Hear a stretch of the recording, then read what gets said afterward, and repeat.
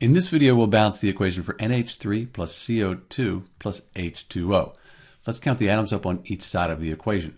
1 nitrogen, hydrogens, we have 3, and we have the 2 over here. So let's count those all up to get 5.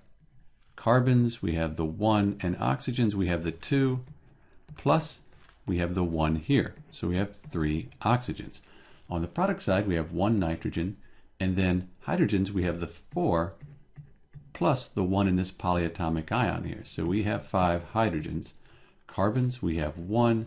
Oxygens, we have 3. And it looks like this equation is already balanced. Everything's the same on both sides, so that was quick, we're done. The thing that probably gives people the most problems is they'll see these first 3 hydrogens here, and they'll forget they have these here. So you have to add up all the hydrogen, and the same goes for the oxygens here and the oxygen here.